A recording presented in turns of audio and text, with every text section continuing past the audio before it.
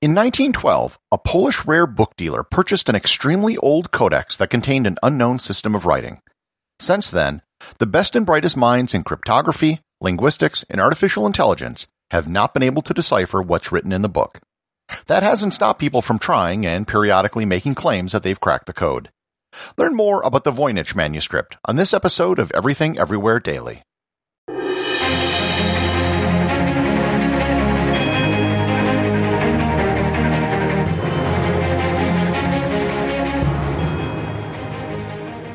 This episode is sponsored by CuriosityStream. If you're intrigued by the Voynich Manuscript, I'd recommend you watch the CuriosityStream documentary, The Voynich Code. They open up the actual book in the Yale Library and provide various theories as to where it came from and what it means. Prices to CuriosityStream start as low as $2.99 per month or $19.99 per year. If you love to learn, and I'm guessing you do if you listen to this podcast, then start your subscription by visiting everything-everywhere.com/curiositystream or by clicking on the link in the show notes.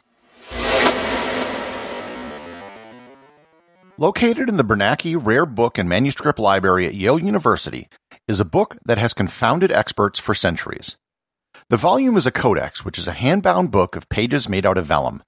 Vellum was a rather expensive but durable surface for writing prior to the mass production of paper. It's made out of animal skins, usually a calf.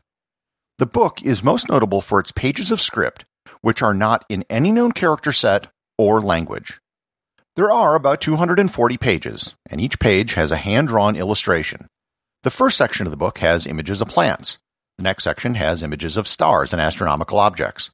Another section has crudely drawn images of naked women, usually in a pool of green liquid. The plant images do not correspond to any known plants. If anything, they look like fantasy creations. The images of stars do not correspond to any known constellations or astronomical objects. The images of naked women look very amateurish and cartoonish.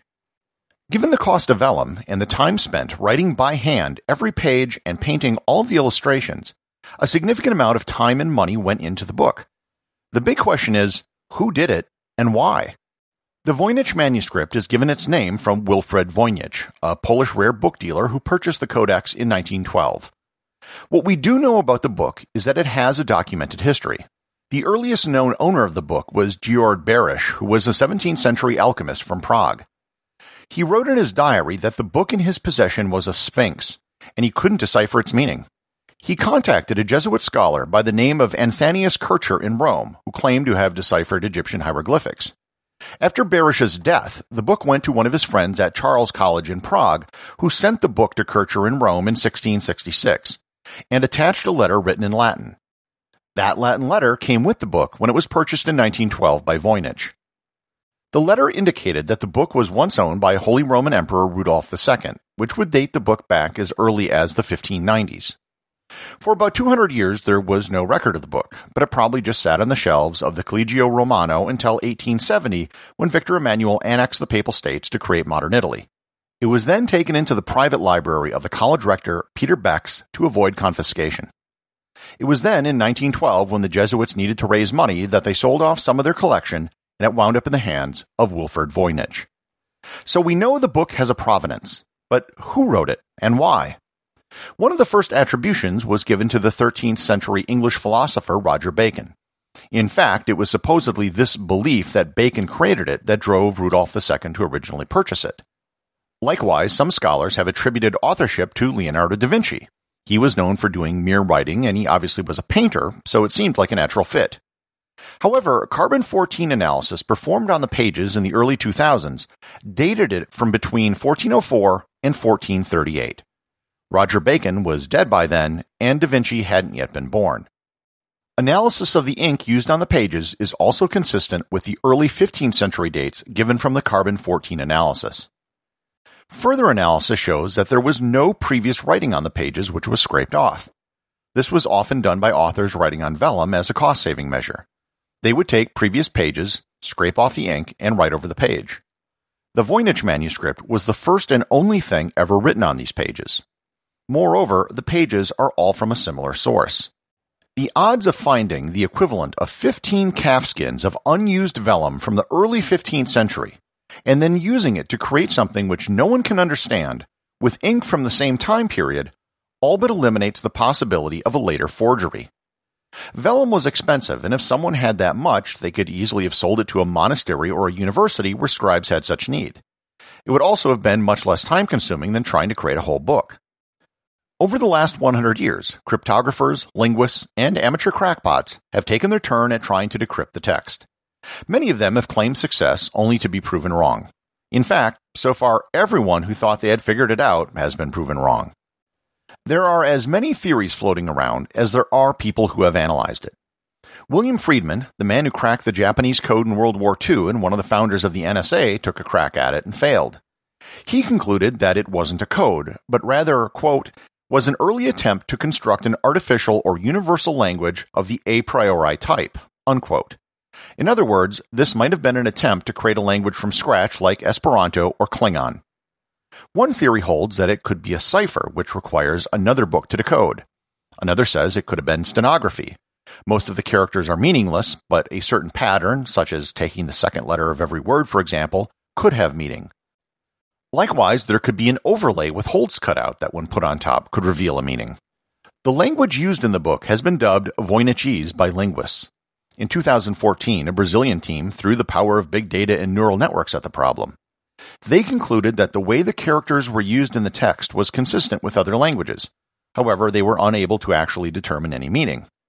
French linguist Jacques Guy speculated that it may have been an attempt to try and inscribe an Asian language like Chinese with novel characters. In the 1970s, James Child of the National Security Agency concluded that it was an unknown German dialect. German Egyptologist Rainier Henning determined that the language was not an Indo-European language, but had to be a Semitic language. He figured it was either based on Aramaic, Arabic, or Hebrew. He thinks it was based on Hebrew and claims to have translated several lines. Historian Nicholas Gibbs claims that the book is a tome on women's health and is primarily using Latin abbreviations. Yet another theory is that it is a tome of Triorian notes, which is a type of Latin shorthand that was developed by Cicero's personal slave Tiro in 4 BC. Yet another researcher from Turkey has suggested it's a form of poetic Turkish. As you can see, theories as to what is written in the book are all over the place, and anyone who has come out saying that they found an answer has been shot down in short order by the research community. There's one other possibility. As Sherlock Holmes said, when you have eliminated the impossible, whatever remains, however improbable, must be the truth. Maybe the entire book is meaningless. Perhaps it's a bunch of gobbledygook. One theory holds is that it isn't a code or a made-up language. Maybe someone did put in all the time to create something mysterious and meaningless just so they could sell it to someone like Emperor Rudolph II for big bucks. It isn't a modern forgery. It's a medieval scam. Any book from before the era of printing presses was relatively rare. It wouldn't be too hard to con someone into believing that the book came from someone like Roger Bacon, and when asked what it was, you can just throw up your hands and say, it's a mystery. The truth is, no one really knows what the Voynich Manuscript is. If it's a code, we probably need a key to decipher it. If it's an invented language, we'd need a Rosetta Stone equivalent to figure it out. If it's all gibberish, then everyone's wasting their time. If you would like to take a stab at cracking the code, the entire Voynich Manuscript is digitized in high resolution and is available on the Yale University website. And if you think you figured it out, I would suggest you bring it to some experts in the field first, so you don't make too much of a fool out of yourself by going public too soon. Executive producer of Everything Everywhere Daily is James Makkyla. The associate producer is Thor Thomsen. Today's 5-star review comes from DC Cranky on Apple Podcasts. They write, short and sweet and interesting. In a world of hour-long podcasts and myself running around like a chicken with its head cut off most of the time, it's refreshing to listen to a bite-sized podcast that's actually pretty interesting and educational. The topics are varied, so it's a nice broad spectrum. The plus being that if there's a topic I'm not interested in, it'll be over in less than 10 minutes anyway. If I'm intrigued, it's a great taste of something I probably never knew about. My list of podcasts is not that long because there just isn't enough time in life to listen to all of them, but this one made my list. Hats off to Francis Tappan of the Wander Learn podcast for interviewing Gary on his show and introducing me to this podcast. Thank you very much, DC Cranky, and thanks to all of you who've left reviews. The show has been growing rapidly over the last several weeks thanks to all of you. Remember, if you leave a 5-star review, you too can have it read on the show.